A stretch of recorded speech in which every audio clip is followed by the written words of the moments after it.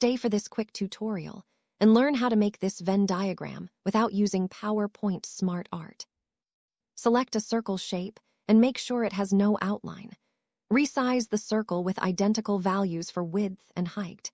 Now duplicate your circle and add a few millimeters when resizing the shape. Go into Arrange in your upper right toolbar and make sure the circles are aligned in the center and in the middle. Afterwards, group both shapes. Place your circle in the upper left center of the slide and duplicate twice.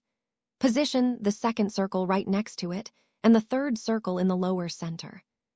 For a better overview, give the shapes different colors. Select the two upper circles. Go into Arrange and make sure they are aligned in the middle.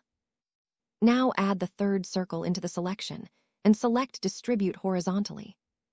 Slightly adjust the height of the lowest circle if needed. Now ungroup all the shapes. Go into Shape Format and select Merge Shapes. In the drop-down, click on Fragment. Delete all fragments not needed for the final diagram. Take your time with this step, as the elements are small. Once you are done with this step, group all elements. Now adjust the colors. Each part of the Venn diagram can be individually selected and filled in. And there you have it, a graphic which is easy to move and where the size can be adjusted without formatting troubles. For more quick and easy tutorials like this, give us a follow and become a PowerPoint expert in no time.